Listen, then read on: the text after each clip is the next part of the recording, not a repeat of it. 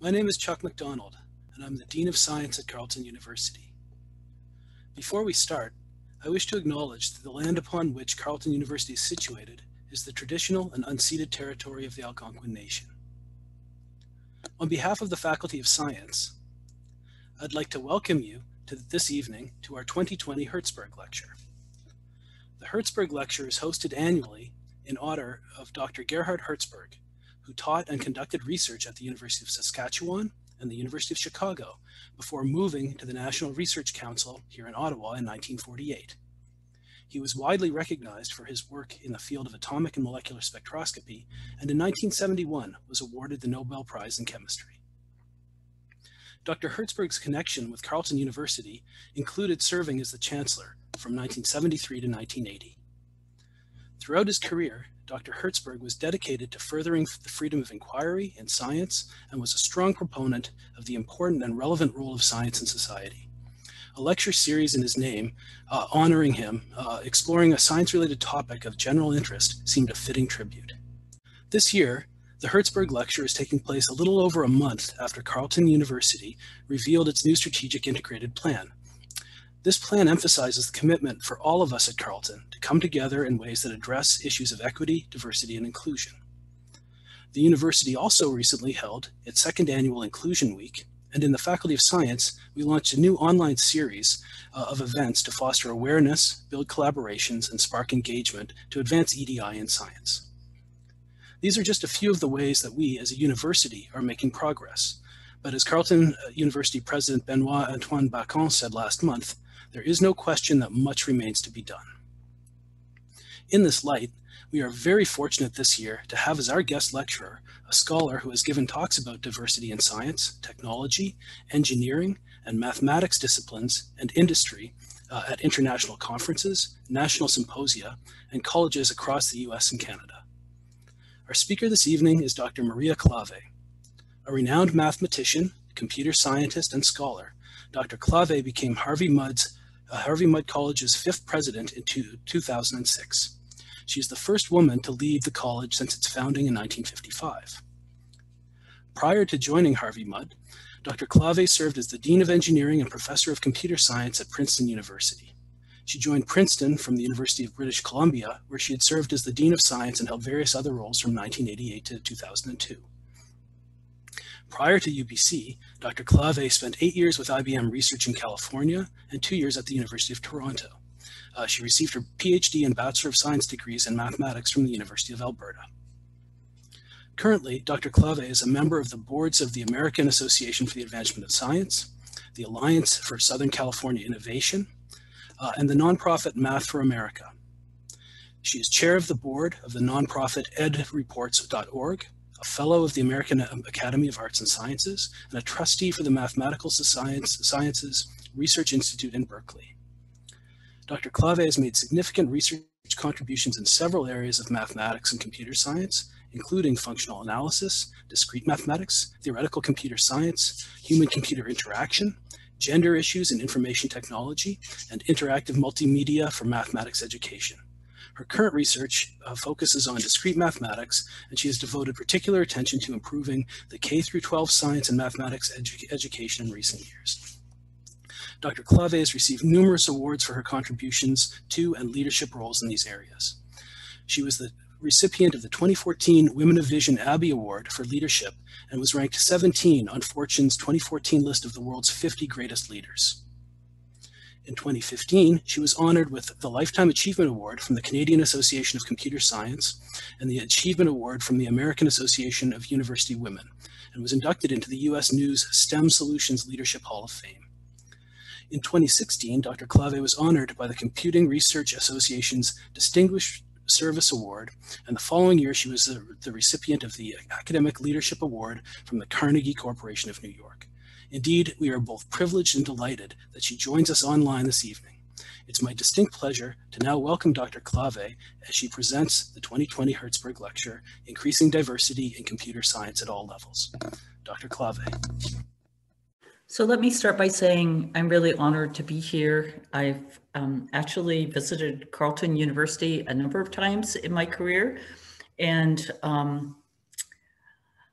Of course, I would much rather be here in person, but this is the age of the pandemic, and we will just make do with it as it is. And I just want to say, so first of all, I'm really thrilled to be giving this lecture, and I also just want to mention how much I enjoyed having a chance to talk to some of the students at Carleton earlier in the day. So I'm going to talk about increasing diversity in computer science, and I'll just mention that the reason I care about this is I'm 69 years old, and when I grew up, I was a girl who loved mathematics at a time when everyone said girls weren't good at math. And that really annoyed me. And so I've spent much of my career really trying to make it clear that anyone, independent of gender or religion or race or background or any of these kinds of things, can be good at pretty much anything. And so I'm explicitly going to be talking about increasing diversity in computer science.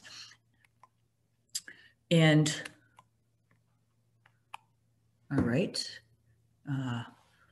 now I have to figure out, all right, I figured out how I can actually change my slides. That is good.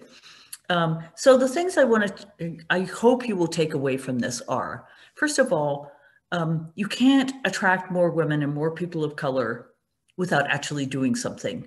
But the things that you have to do are definitely doable. They're not particularly expensive or difficult. And I will particularly talk about what has happened at Harvey Mudd College in the time that I've been president here. As a whole, we went from being 32% female in 2006, and we're now 50-50. And from being a little bit more than half white in 2012, and we're now 31% Caucasian. And those are the overall numbers for Harvey Mudd, not the numbers for computer science. The change in computer science is actually even more dramatic. And in addition to talking about what happened in computer science and what happened at our college, I will talk about how things, what you can learn from this when you think about attracting more women and people of color into graduate programs and into, it says firing faculty, that's a typo. That's supposed to say hiring faculty. So first of all, let me start by telling you a little bit about Harvey Mudd, because I certainly, when I was at the University of British Columbia, I didn't know much. I'm not even sure I'd ever heard of Harvey Mudd College at that particular time. And I think it's helpful to have a sense of the context when you listen to our story. So first of all, we are a tiny science and engineering college. We have 900 undergraduate students, about 100 faculty. We have 7 departments. And we're part of a consortium called the Claremont Colleges. We are about 50 kilometers east of downtown Los Angeles, which actually means we're at the foot of a 10,000-foot mountain, which I had no idea existed at the time when I first came to visit. We have very, very good students. And so within the US, I would just say that our top competitors for students are MIT, Caltech, and Stanford. If I'm talking to Canadians, as I am right now, what I'd say is our students are like the very strongest honor students at Carleton University. We're very well known for having some particular values among our students and our faculty. For our students, we have an honor code. So we give lots of take-home exams and things like that. Every student is expected to help every other student succeed.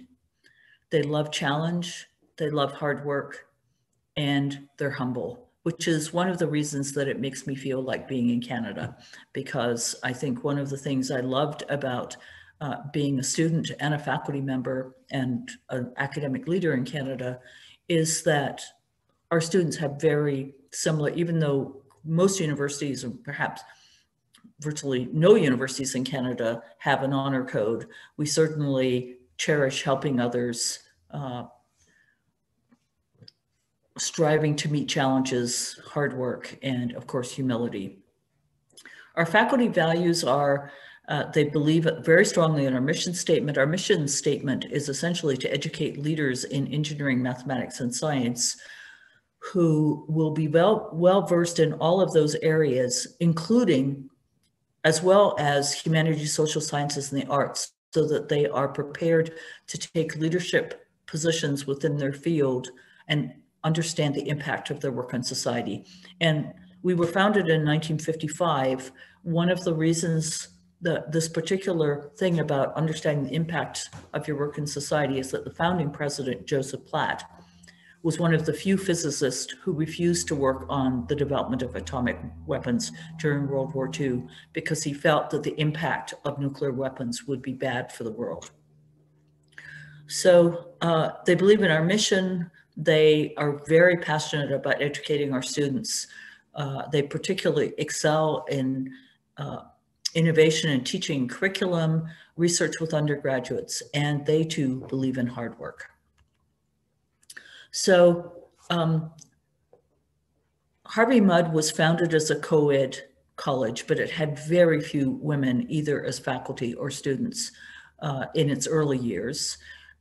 Even if we just look over a 20-year period from 1996 to 2016, we'll see that the faculty went from about 20% female to about 40% female, which is where it is today. And students went from about 20% female to about 50%, which again is where it is today. So, racial diversity. I'm giving you the numbers from the academic year 2012, 13 to 2019-20. So you'll see we went from 54% Caucasian to a little bit less than 31%, from African American from less than 1% to just over 4%, Asian 20%, fairly stable, Latinx from 7% to 20%. And perhaps the more interesting one is two or more races from about 2.5% to over 10%. This is fairly dramatic. And the one thing I would say is it's in terms of changing the makeup of students and faculty, it's a lot easier to do it with respect to gender than with respect to race for all kinds of reasons. Now, in terms of the increase in racial diversity in our faculty, that takes a lot longer. And I often sort of joke by saying, students stay for roughly 4 years, faculty stay for 35 years. And so the rate of turnover is a lot slower. But when you actually pay attention to it, you can make fairly steady progress. But the moment you stop paying attention, it disappears. And probably the most important thing of all, and I'll speak a little bit more about this later, is to educate the search committees for faculty members, because it is so easy for us to hire people who look like us. And unless you're really conscious about taking steps to avoid that, that is what will usually happen. So Harvey Mudd has been through a huge amount of change. And when I actually first arrived here, there was not a lot of support for diversity and inclusion. And a lot of that was that Harvey Mudd felt that it was a merit-based institution, and that the only reason that we didn't have more people of color and more women was that those people weren't that interested in STEM. And I think the main thing the college was looking for when they recruited me was they wanted somebody who would lead a strategic planning exercise. And I had led a strategic planning exercise at Princeton University for the School of Engineering that had been highly successful. And so I was recruited to Mudd to do that. And we spent my first 9 months here from summer of 2006 through February of 2007 doing strategic planning. It was highly inclusive. We invited all of our students, faculty, staff, parents, and trustees, alumni to participate. And we had over a third of our students participating, all of our faculty, all of our board members, and a good number of parents and alumni as well. And out of that strategic planning exercise came 6 themes, and one of those was unsurpassed excellence and diversity at all levels.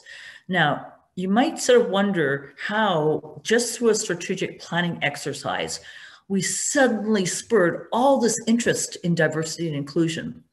And the truth is, we had 4 strategic planning workshops, and each one, they all happened in the same week in October. Each one had a keynote speaker. And I was very lucky that I was able to persuade Freeman Hrabowski, who is the president at the University of Maryland, Baltimore County, and the first African-American scientist to be president of a research university.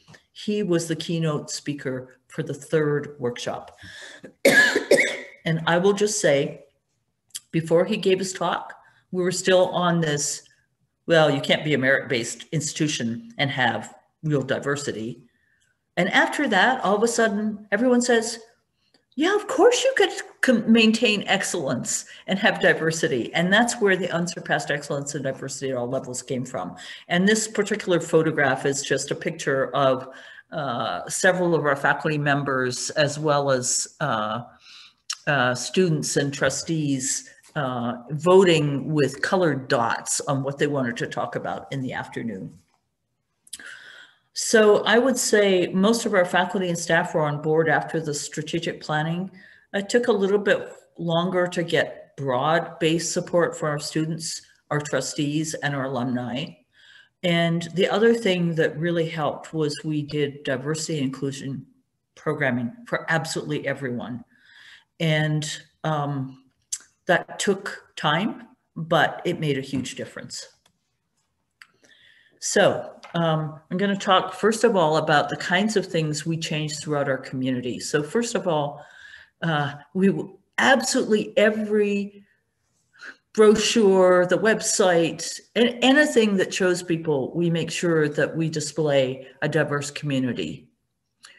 In our curriculum and pedagogy, one of the things we learned, partly through our own work, but partly through studying what had been done at other institutions, is that you're more likely to attract women and people of color into disciplines if in your introductory courses, in addition to the theoretical underpinnings, you include applications and show how the theory that you're introducing actually can be used to solve real world problems. And then, of course, we worked really hard to remove unintentional privilege and bias. And just to give you a sense of what that is, if you've ever been in an introductory course where there's a wide range of preparation, you'll notice that there's a small number of students who use up most of the airtime asking questions and answering questions. And we just remove that by talking to those students and saying, we love having you in this course. We love your passion for the subject.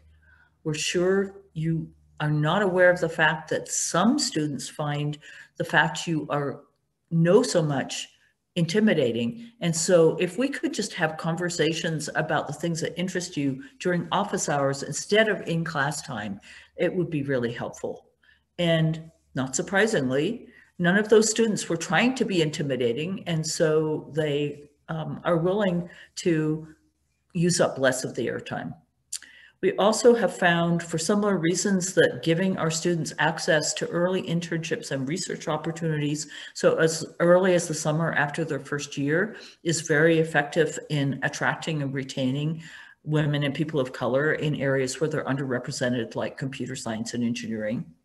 It's important for them to have access to diverse role models. So if you don't have a lot of women or people of color on your faculty, it's really great to bring in outside speakers.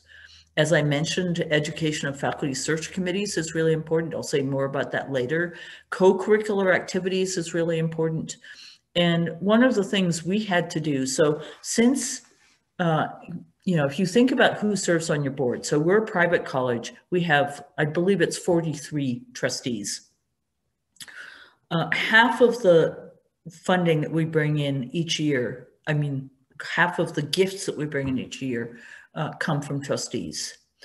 And so typically, the board of a private college is almost entirely alumni.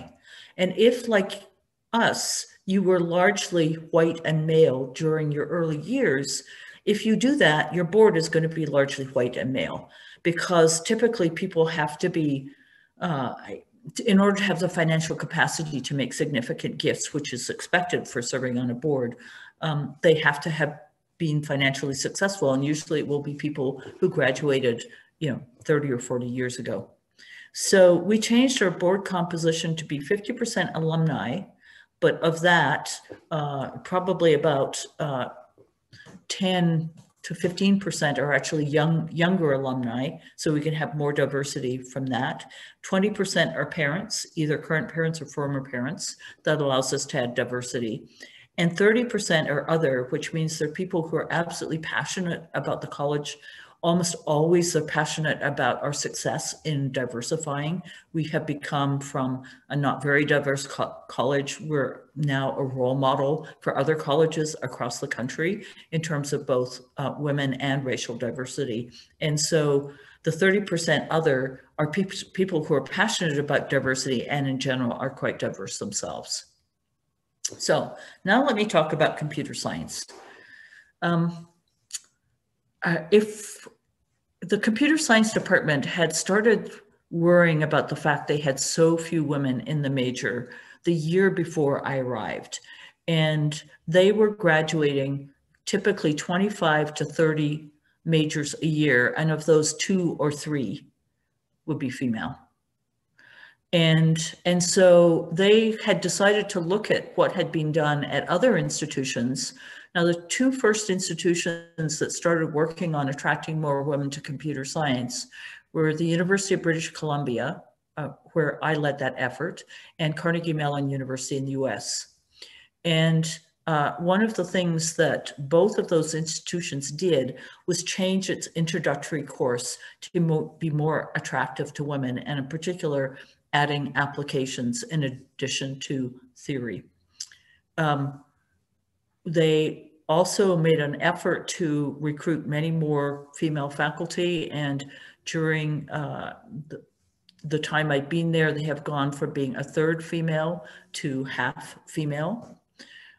They've also worked hard on racial diversity, and so we've seen white students go from 75% to 27%, Asian roughly double from 10 to 19, Hispanic a multiple of 9 times from 2% to 18%, and Black an infinite increase from 0 to 4%. And in terms of faculty of color, they have gone from having none in 2006 to now having 3 out of 18. So what did they actually do to make this happen? The first thing is they changed the introductory course, and then they changed other courses, and I'll say more about this on the next slide. They eliminated what they called student macho behavior, and essentially that was what I was talking about a few minutes ago when I talked about students who talk a lot in class. And in a computer science class, those tend to be largely white and Asian males. They started taking our first year female students to the Hopper Celebration of Women in Computing. The first year they took 15 students, then by 3 or 4 years later, they were taking on the order of 50 or 60 students, not all first years. And more recently, they have made the transition to, instead, now that we're 50% of our students and faculty in computer science are female, they're really focusing on students of color. So they're taking them to the Tapia Celebration, which is a conference for people of color and people with disabilities in computer science. And the main reason for taking students to these conferences is because it exposes them to role models. They provided summer research experiences between the first and the second year. And I also worked closely with the major tech companies to encourage them, and they did do this, to start early internship programs so that, so Google, Microsoft, Facebook, Intel, LinkedIn, all established early internship programs where they very deliberately try to focus on recruiting women and students of color, because we know that if we can give those students those early experiences, they're more likely to stay in the major and graduate. And they also recruited more faculty of color and women. Now, changing the intro course. So what's important about this, there's the fact that they changed it, but there's also the fact that they changed the way they talked about it. And both are important.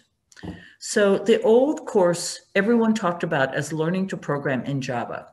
Now, of course, it wasn't about learning to program in Java. It was about fundamental concepts in computer science, but everyone talked about it as learning to program in Java. So the new course is, we talk about it as team-based creative problem solving in science and engineering using computational approaches in Python. Now, all of those, all of the words in this phrase are really important. So first of all, it's team-based. It's not, so we use pair programming. It's not something you do by yourself. It's something you do, it's a social activity with another human being. Creative is incredibly important because virtually every young person I know wants to be seen as creative. Problem solving is natural because we're a STEM college and everybody in STEM solves problems. That's also why the applications are in science and engineering.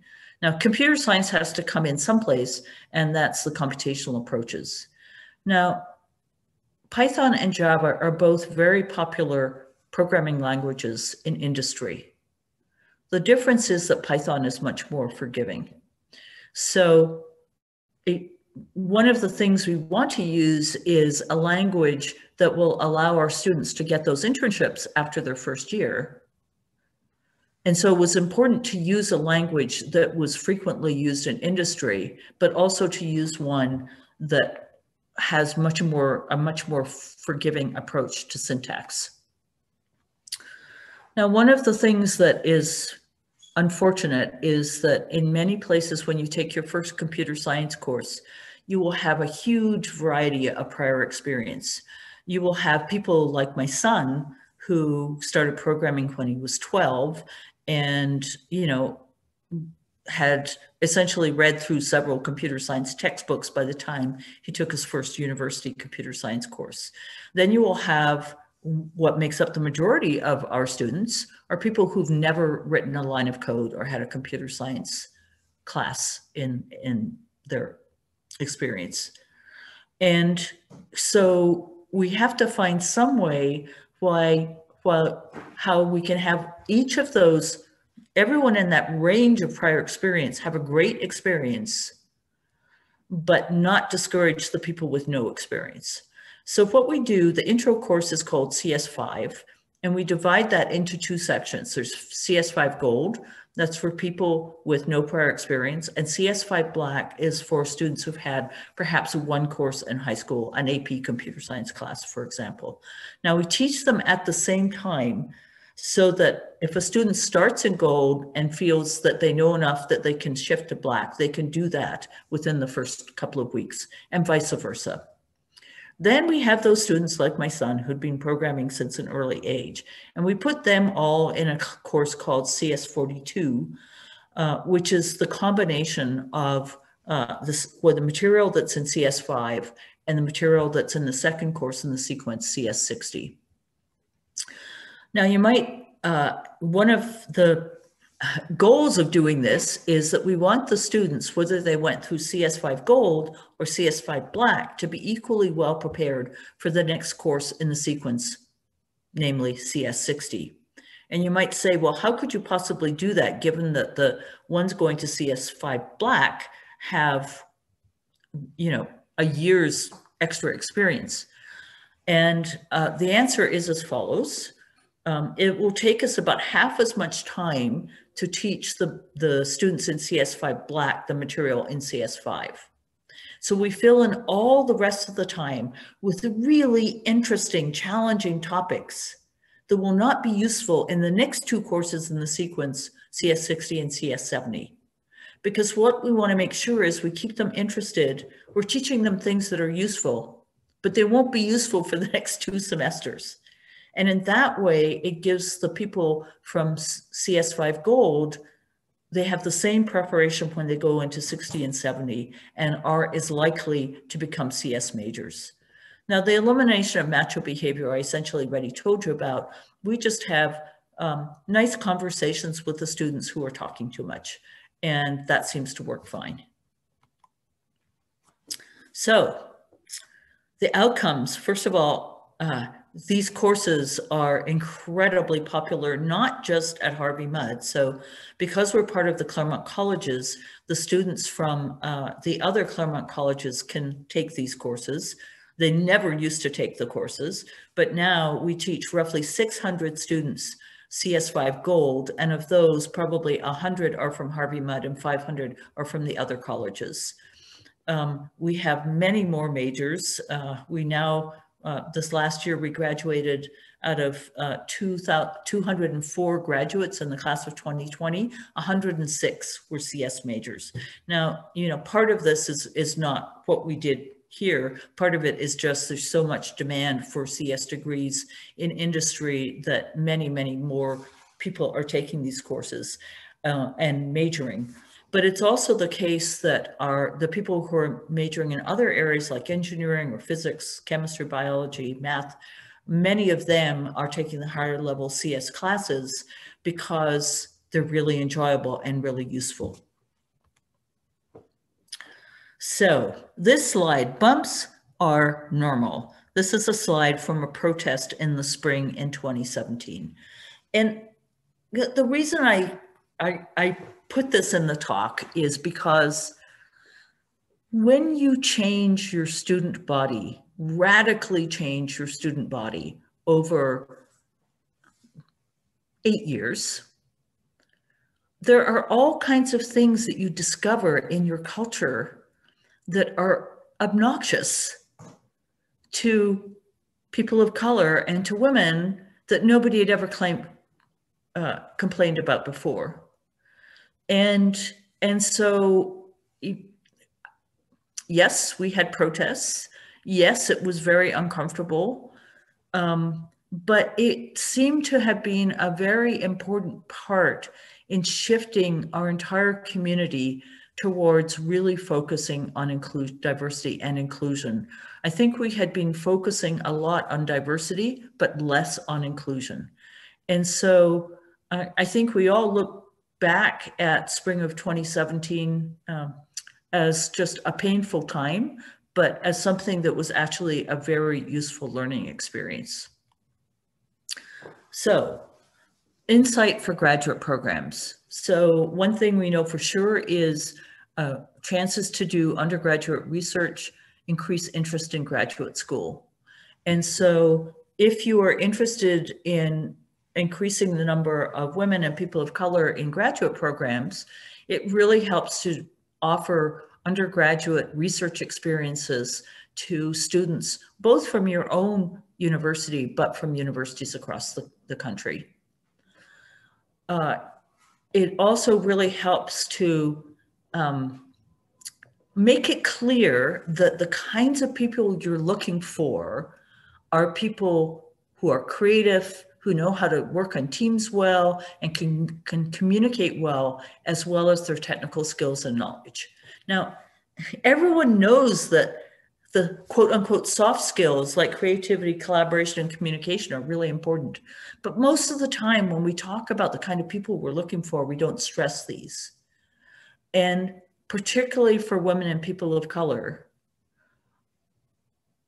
it's like this is code for we are inclusive. The interview process, it's really important that when you have, you host prospective graduate students, you give them a chance to meet diverse students and faculty. And it's also important to train the people who are serving as your hosts, whether they're students or faculty or staff, on diversity inclusion. Because there are so many things that people mistakes that people will make completely unintentionally, and they won't make if you've actually had an opportunity to educate them. I think it's, once you actually have a more diverse community, it's really important to build confidence and community among those diverse groups, and taking them to conferences, having diverse speakers, just giving them exposure to diverse role models is really important. And then the final one is demystify the path to success. So if you are a member of the dominant group or a dominant group as an undergraduate student or as a graduate student or as a faculty member, you will have access to social occasions where you learn about what it takes to get tenure, what it takes to get through your qualifying exams, what it takes to get through your candidacy, all of these kinds of things that happen automatically. And if you're not a member of a dominant group, the chances are that just won't happen for you. So it's really helpful if you host workshops that just spell out all of those kinds of things. So now we're talking about recruiting faculty. I've already said how important it is to educate search committees on avoiding bias, how to attract diverse candidates to apply for the position, how to interview diverse candidates successfully. And, you know, there's a great story from MIT where one of the things they often do is when they're recruiting faculty for a faculty position, they will, people in the department will reach out to their colleagues at other top departments to ask them to suggest people. And it turns out that if you just ask the question, can you suggest, you know, people who you think are really promising who are going to graduate this year? Overwhelmingly, it will be white and Asian males. But if you say, can you suggest people, and we're particularly interested in women and people of color, as well as Asian and white males, all of a sudden they will think of women and people of color that they can actually suggest. And there are just so many. This is not because the people who are asking or the people who are suggesting candidates are trying to focus on white and Asian males. It's just we live in a society that has lots of stereotypes, and even when we're trying to be very careful to avoid bias, it's easy for it to be part of the process or to enter the process. One of the things we've also found very successful is we always ask our candidates to provide statements on their philosophy on teaching and their philosophy on research. Well, we also ask them to provide a separate statement on their approach to diversity and inclusion. First of all, just the fact that you ask for that makes it clear to candidates that this is a place that really cares about diversity and inclusion. And so for diverse candidates, they're more likely, or for other candidates who care a lot about diversity and inclusion, the fact that you included that makes it much more likely that you will both recruit diverse candidates and you will recruit other non-diverse candidates who are passionate about diversity and inclusion. And then, of course, always ensure candidates meet with diverse groups of students, faculty, and also diversity leaders at your institution. I cannot tell you how many times I have spoken with somebody who went on an interview who is female or a person of color to say, well, they only met one other woman or they only met one other person of color. And the best way that people can tell that your institution is a place that cares about diversity and inclusion is to talk to underrepresented members of underrepresented groups and hear their story of what their experience is like. And we're now open for Q&A, but I just wanted to show you this particular picture. This is from our new student orientation, but of course it wasn't this fall because this fall nobody is going on to theme parks and on various kinds of rides. But it does give you a sense of how happy our students were to be first-year students at Mudd.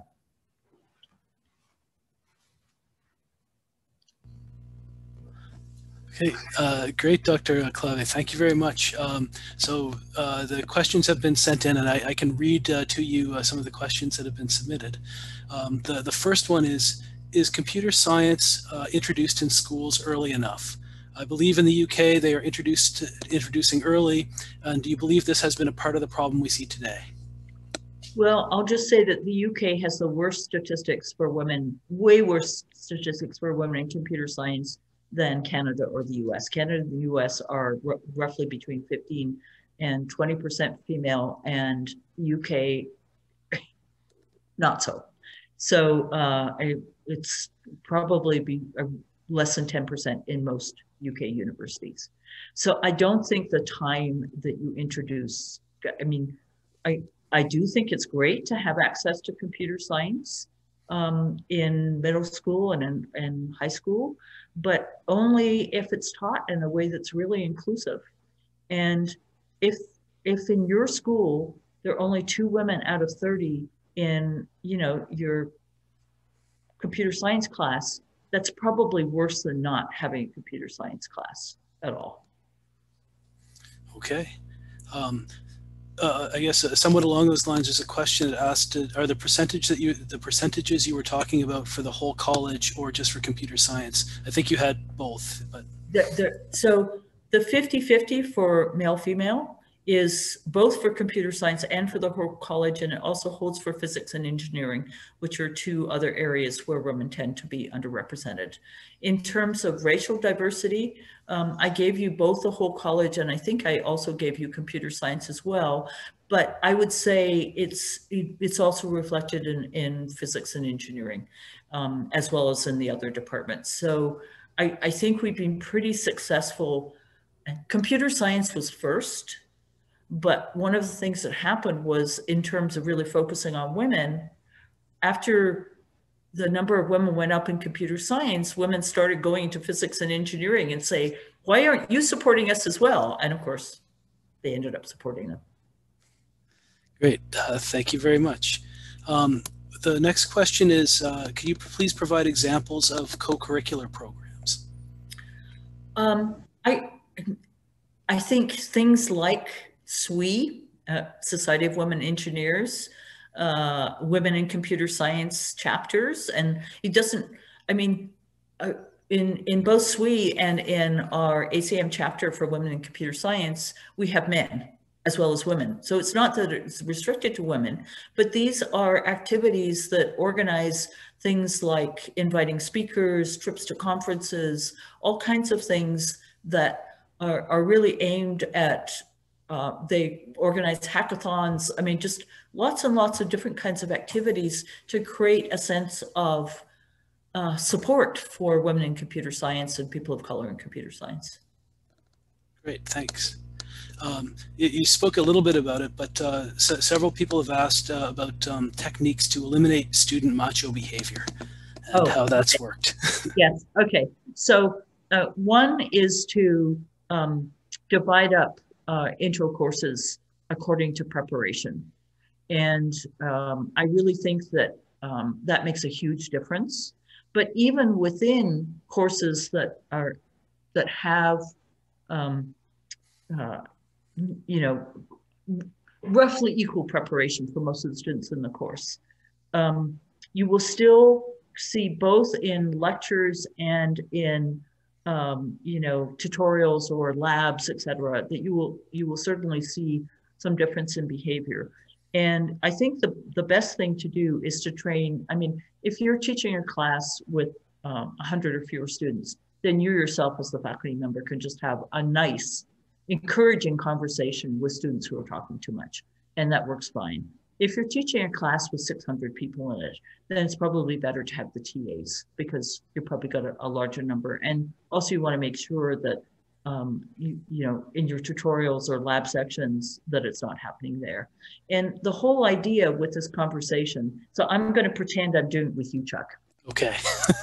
Okay, because that's the easiest way to do it. And if I were here in person, I would have some male computer science faculty come up so that I could do it with them. But I know you're a chemist, but I'll treat you like a computer student for now.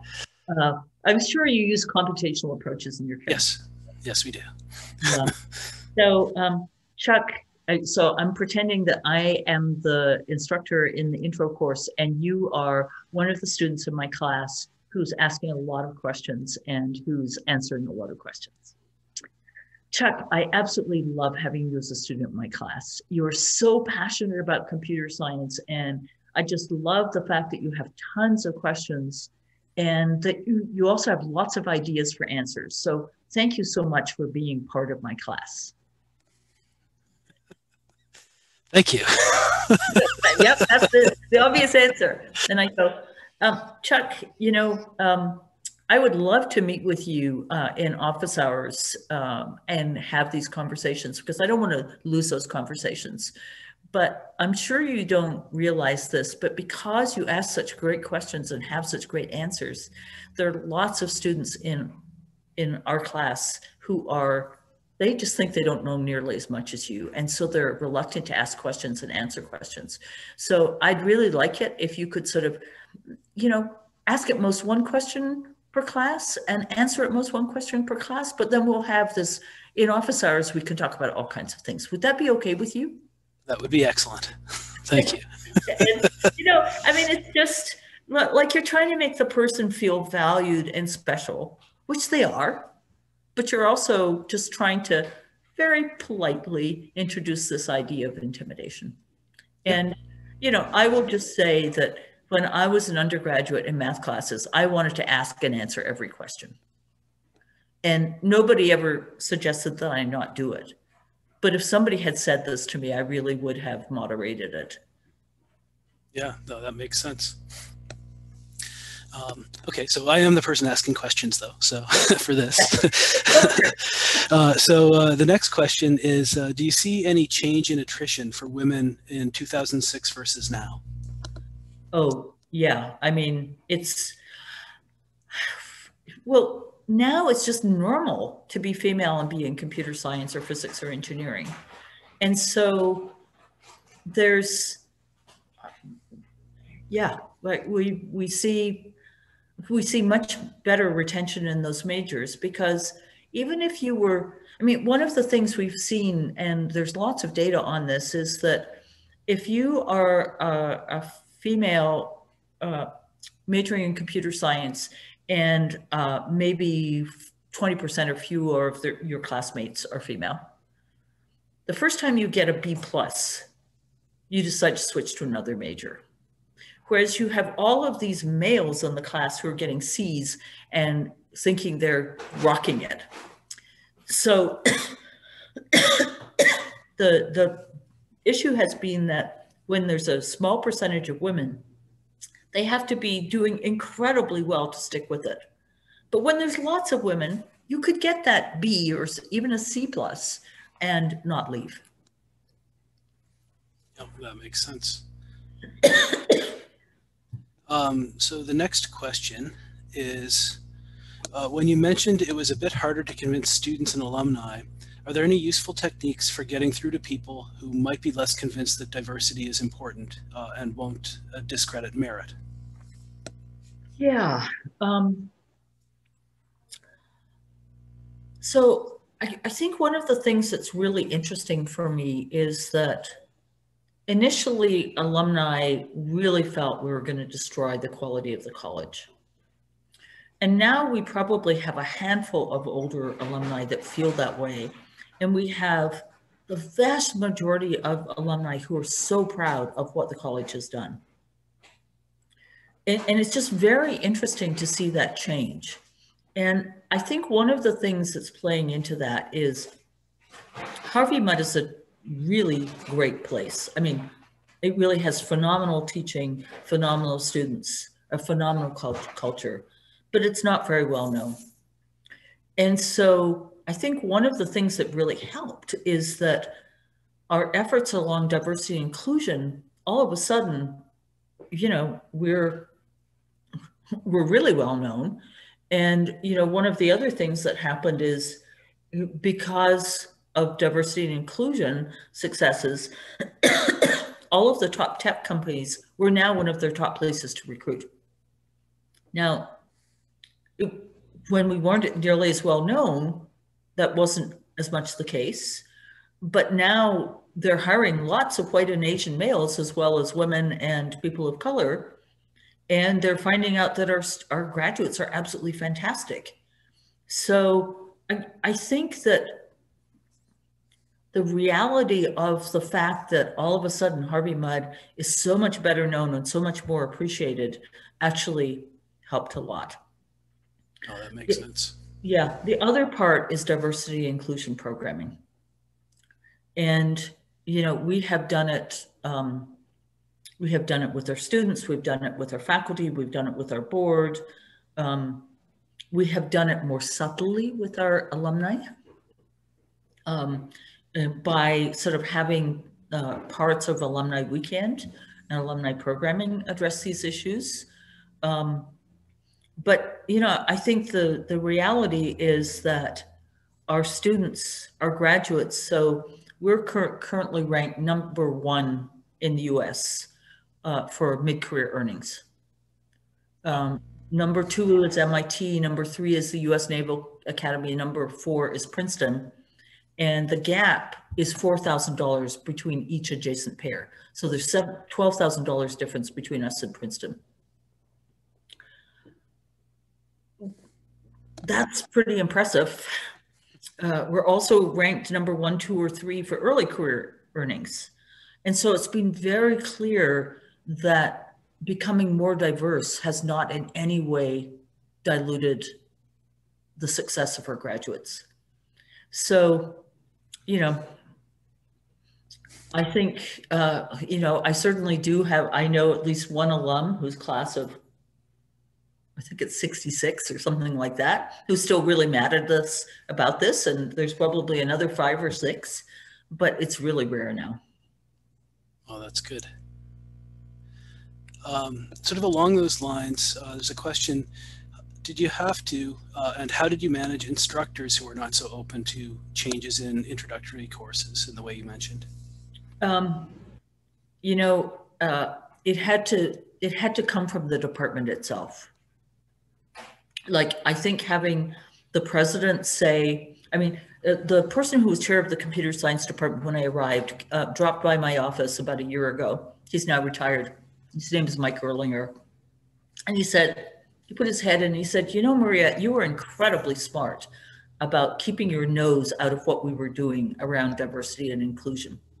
And he said, we knew that you knew a lot about this, but we needed to own it. And so what we have done is make diversity and inclusion programming available to every department, to every student group, all of those kinds of things. But we're not shoving it down their throats. Because the worst possible thing, I mean, presidents have influence. They can make things happen like a strategic planning exercise, which I know Carleton has just completed. But they can't actually tell a faculty member to do anything. Or they could tell them, and it would make the faculty member do the opposite thing. So, so we have really focused on allowing departments to decide that they wanted to change their intro course. Yeah, no, I think that's good.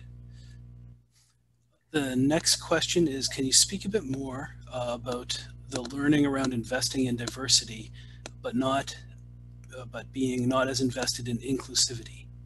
Oh, well, I think, so one of the things that's fortunate about being at Mudd is we were created to be a place that is innovative in science and engineering education. That was, you know, the reason for starting Harvey Mudd. And I think there are many institutions, including some very well-known ones. And, you know, I did spend some time at a very well-known university in the US. And they can be very effective at recruiting diverse student bodies, but much less effective at realizing that they need to change so that those students get as supportive and engaging an experience as their more traditional students.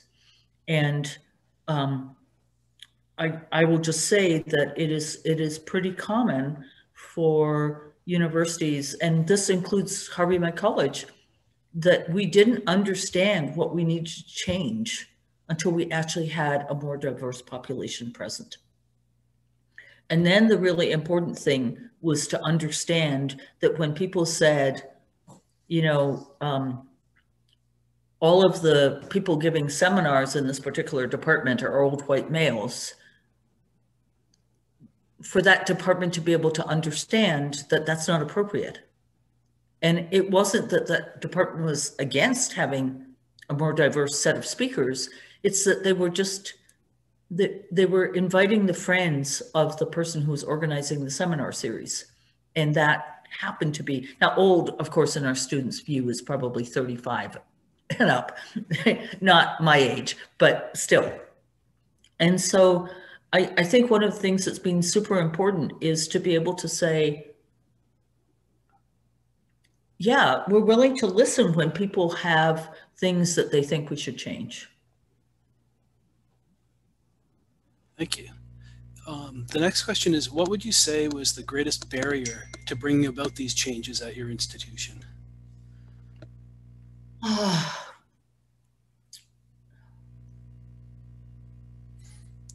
I think what I would say is that, so I said something about the spring 2017 when we had the protests was really important. Well, we had a couple of departments, not to be named, that thought, who explicitly would say, you're lowering the standards by doing this. And they would go to our vice president for admission and say, you know, we used to get great students and now we don't. And I would say that particular department was, the department chair particularly wanted students who had, and this is that individual's term, intellectual firepower. And what that meant is that it was somebody who could enter a sort of an adversarial discussion about a concept and hold their own. Now, there are lots of people who have lots of intellectual power who don't like that kind of exchange. And I would say there are lots of women and lots of people of color who would not find that a particularly appealing thing to take part in. And what happened was that we had a committee from another college come and interview students and faculty on issues around sort of students of color, on issues about whether they were feeling included and valued, and also interviewed some of the faculty who were feeling like the standards had been lowered. And the report, when it came back from the review team, was considered sufficiently upsetting by the faculty who received it that it was not shared widely with the students. Somebody leaked it to the students, and that's what caused the protests. And I think that it was very interesting in that that was incredibly painful for everybody involved, for the students of color, for the faculty from that particular department. But as a result, we went through all kinds of difficult conversations about these different perspectives on what people's experiences were. And it moved the whole college forward. So, also part of one of the things that happened that particular spring was that a beloved Latinx student was discovered dead in his dorm room. Now, it turned out it was an opioid overdose, but it was suspected that it was a suicide that had been committed because he didn't feel welcomed. And he was a major in the particular department that was involved in this conversation. Now, none of that was true. But a couple of weeks later, there was a student suicide at Scripps College, which is the women's college across the street from us. And it was a Black student in this case, and she wrote a suicide note, and it was very clear that she was very angry at the college. And so Willie's death, who was our student, was just automatically assumed to be a similar suicide. And, you know, the machine that analyzed the blood test was out of service for 4 months in Los Angeles County. So it took 4 months for us to get the result. And so that was also playing a big role in those protests. But, you know, I would say it was very painful, but in some sense, it was important to go through that because people had to be willing to actually talk about the different perspectives and how a number of students of color in that department were feeling like they were not treated respectfully, and a number of female students. So, and I think that particular department has come a long way since then. The next question is, do you find that being a white woman has helped or hindered your ability to focus on racial diversity as well as gender diversity? What are some ways that white women can help improve diversity in computer science? So it certainly helps with gender diversity. I'm the first woman in my role for the last 32 years. So I think that makes me a highly credible person on the topic of gender diversity. I think in terms of racial diversity, the reality is that we've had sufficient success. I mean, not only success, because we've had problems and obstacles and barriers as well, but I think I would say that our faculty and students would genuinely believe that our college is committed to diversity and inclusion with respect to race as well. And I mean, I'm not living my life as a Black woman. That would be way more challenging in the US. I mean, or even as a Hispanic woman, it would be way more challenging. So there's no question that because I'm white, I have a level of privilege that a person of color wouldn't. But I think in the end, actions are what really counts. And we've come a long way. Yeah, that makes sense. Another question sort of related is, what would you suggest in terms of interviewing potential faculty if your department is 100% white? So if I'm assuming your department faculty is 100% white. I think that's what, yeah, I think that's what the... So first of all, if there are faculty of color in other parts of the university, which I'm sure there are, you want to make sure that you, first of all, invite one of those people to be on your search committee, because there's nothing that says that you can't, and we generally have somebody from another department on every search committee.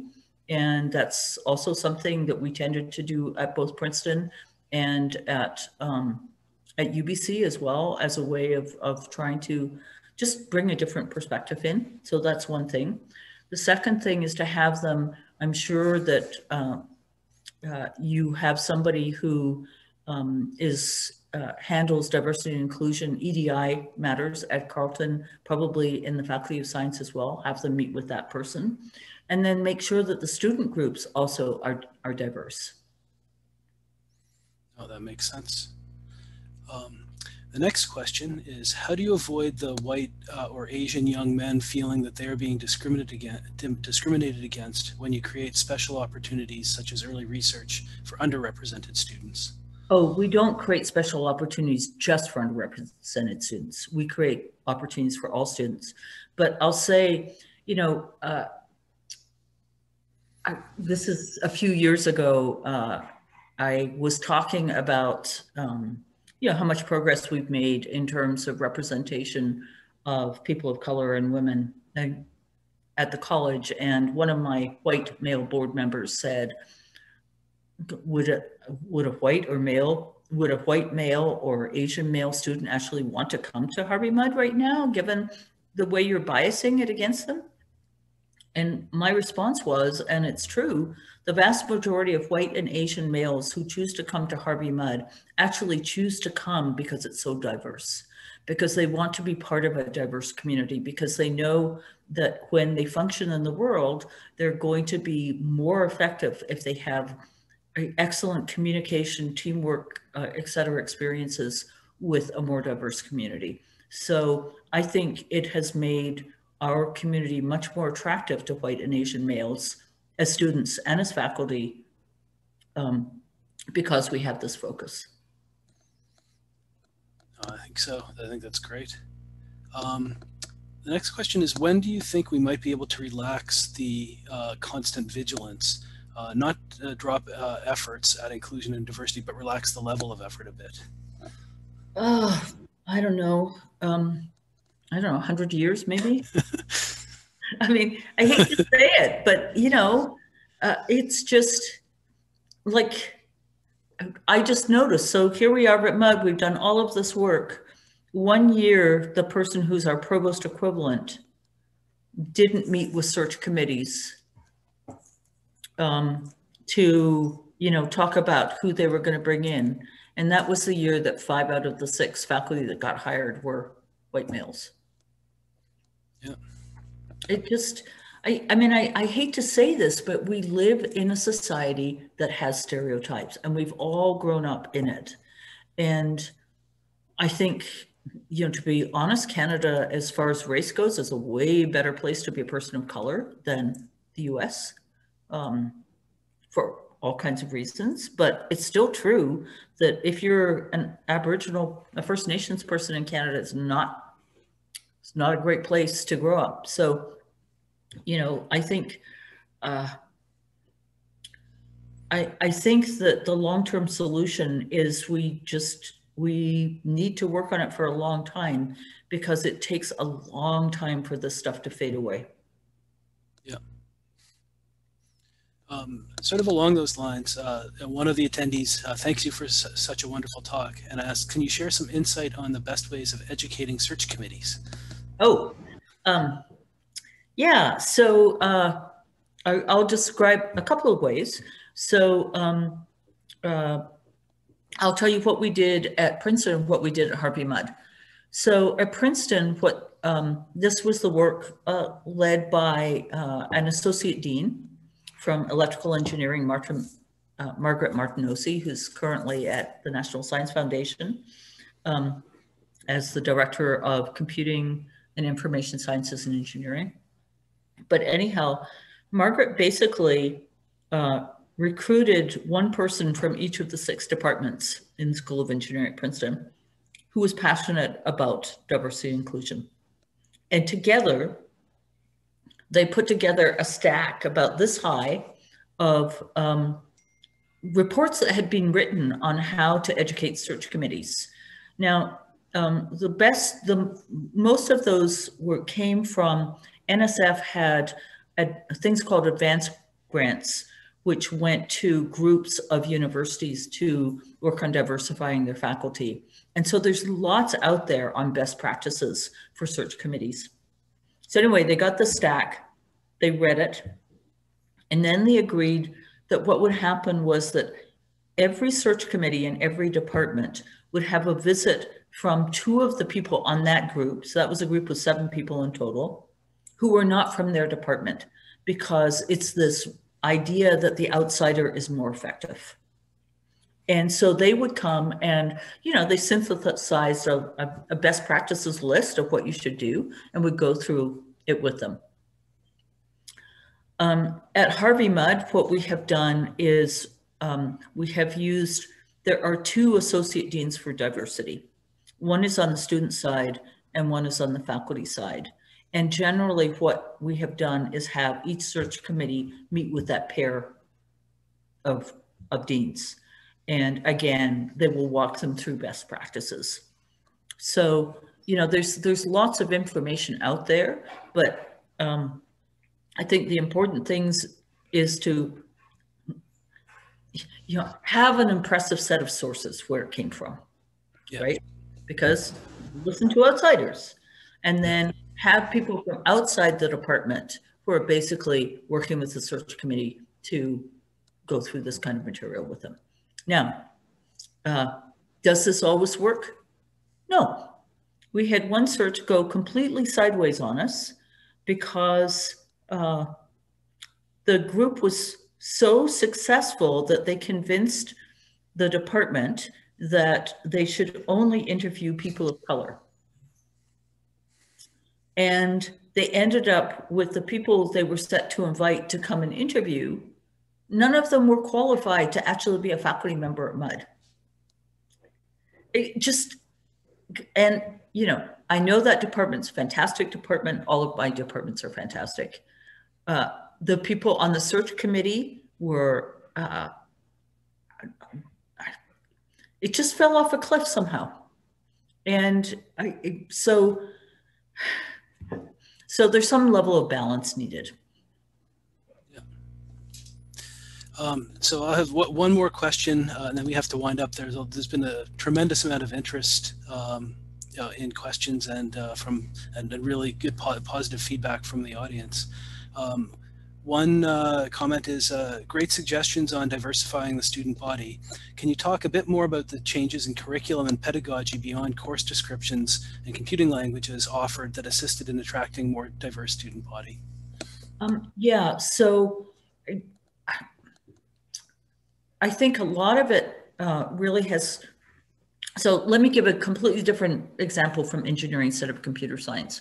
So the core engineering course has to be taken by every student at Mudd, whether they're going to major in engineering or not. It's a mathematical transforms course. It was Fourier transforms. It's now Laplace transforms.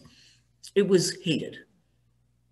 And it was taught as a lecture course, and there was no motivation given for why you should be learning Fourier transforms. So based on what the CS course had done, the engineering department decided to do the following. First of all, they made it a flipped course. So each student has to watch a 15-minute video on Sunday evening. In the Monday class and the Wednesday class, the Monday class, each student writes an individual quiz, and then they write a team quiz. The individual quiz is so that you really encourage the students to watch the video. The team-based quiz is so that they actually teach each other the material. And then they do team-based problem solving based on the concept they're dealing with that week for the rest of the Monday class and for all of the Wednesday class. On Thursday and Friday, they take a 2-hour practicum.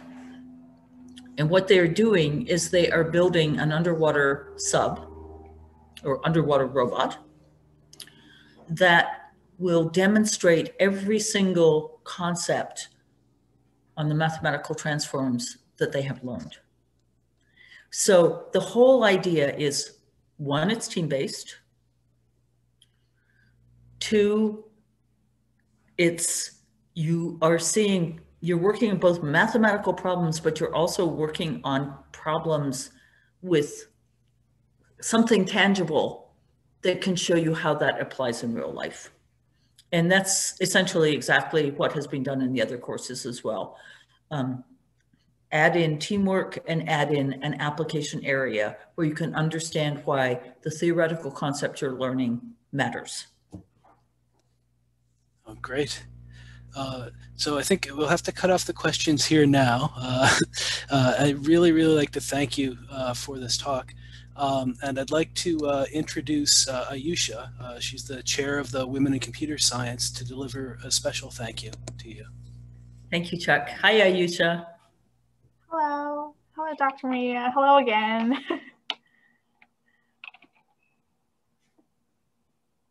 Yeah. Thank you so much for being here with us on behalf of the computer science students at Carleton. We're really grateful for you to share your experience and expertise.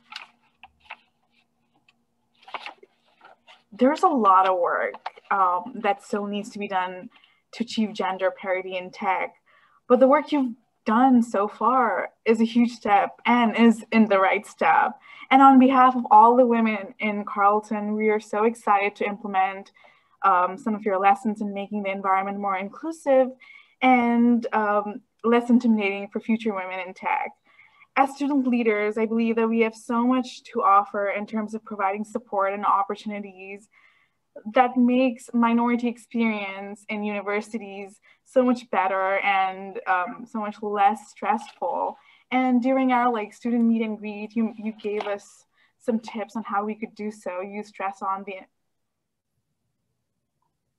fact of how collaboration between faculty leaders and student government leaders could make a huge impact on diversity in this field. And the tips that you've given us in terms of creating peer mentor groups, eliminating macho student stereotypes, which I'm pretty sure everybody has come across, and increasing TA diversity is something I and my fellow executive members in CCSS, Technogap, and RIGS would definitely work on.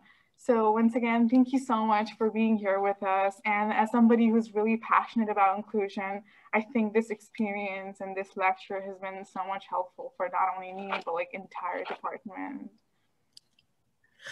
Thanks, Ayesha. It has been so much fun being with you. I'm really delighted to spend time with everyone at Carleton University. And I wish you the very best. And I know you have my email address, so you can always reach out and ask questions if you want. Yeah, definitely. Yeah, of course. Bye. Thank you so much, and that this brings to a conclusion our Herzberg Lecture for this year. Thank you so much, Dr. Klawe. We definitely hope to see you again sometime when you're able to actually come to Ottawa. It would be great to have you here and to host you here in person. Yeah, I would love to do that. And so thank you for having me. And I loved our conversation today. It's a privilege to spend time with you guys. Bye. Good night. Good evening, everyone. Thank you, everyone.